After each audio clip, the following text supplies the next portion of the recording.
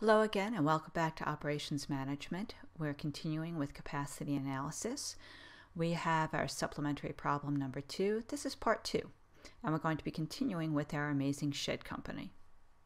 If you recall from the part 1, the amazing shed company produces 3 different kinds of sheds: basic, superior, and premium. Now, what we did in the last session was we determined that with their current resources that they were not able to make their 40 sheds that they had been required. Now, in this particular situation, we're still going to work with the same basic information, but now we're told that the profits per shed are given as follows: basic $190, superior $220, and premium $230. Now, the company is making 20 basic, 10 superior, and 10 premium sheds to be completed in 1 week. So how much profit is the company actually making in the week? Also, if it costs the company $800 to add 1 team, should the company add the team? And if yes, where should the team be assigned? So let's take a look. This is the basic information that we came up with in the last session. We found that the bottleneck was with the assembly resource pool. They could only do 33.8 sheds per week, and they could not make that 40 sheds in a week.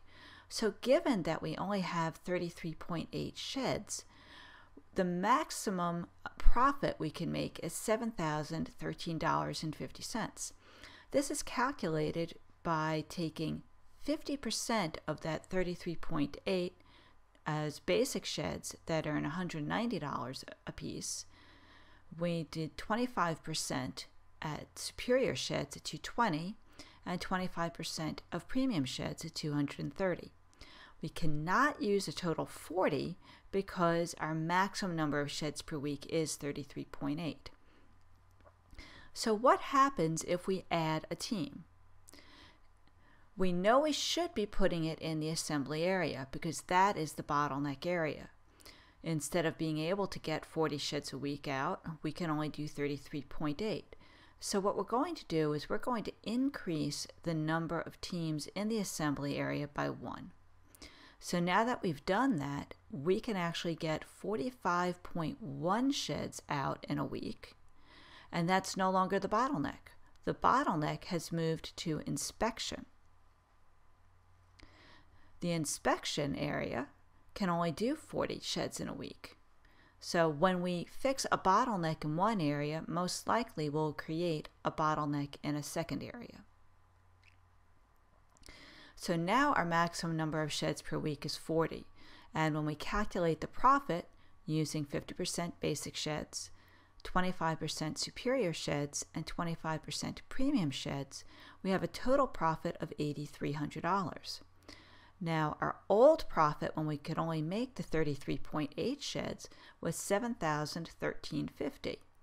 So there is a difference of $1,286.50, which is significantly greater than the $800 spent for the team.